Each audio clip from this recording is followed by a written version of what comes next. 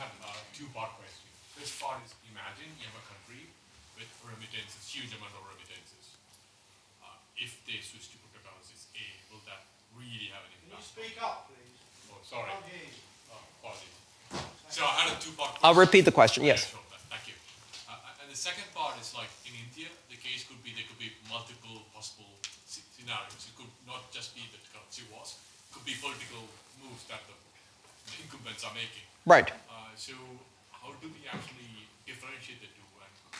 And if we actually enter the system in that sense, then we be party to the so-called political things that's happening there, one side or the other. What's your take on that? As far as so the first question was, what about countries adopting cryptocurrency as a whole? That's not going to happen?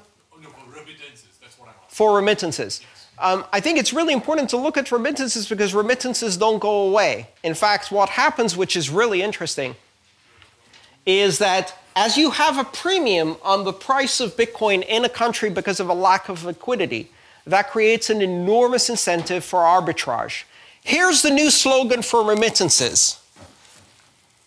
If you want to transfer money from the UK to India, right, Western Union will charge you 5%.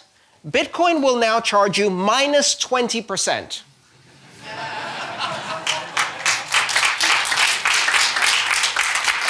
Because you take it for here at 770 bucks and you sell it in India for 1,000, right? And sure, they can stop one person doing it. They can stop two persons doing it. They're going to have to search a lot of luggage in the airports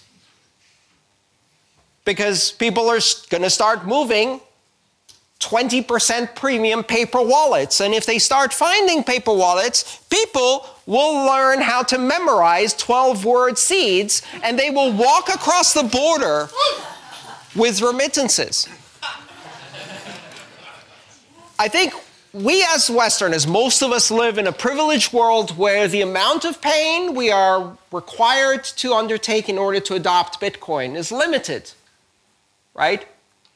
In Venezuela, where at the moment being engaged in Bitcoin is an offense that will put you in jail for the rest of your life, right? And that's if you escape with your life. And already 2 miners have been prosecuted in Venezuela.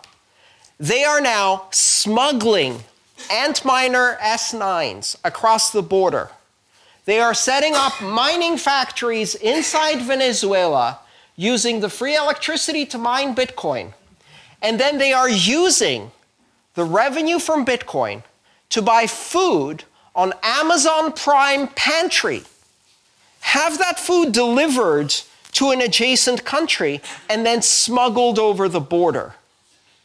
So you think it's difficult to figure out how to enter an 8-letter password if it also requires a capital letter and a symbol, and all of this Bitcoin wallet is too fucking complicated, and I don't know why you people bother because I have Visa debit?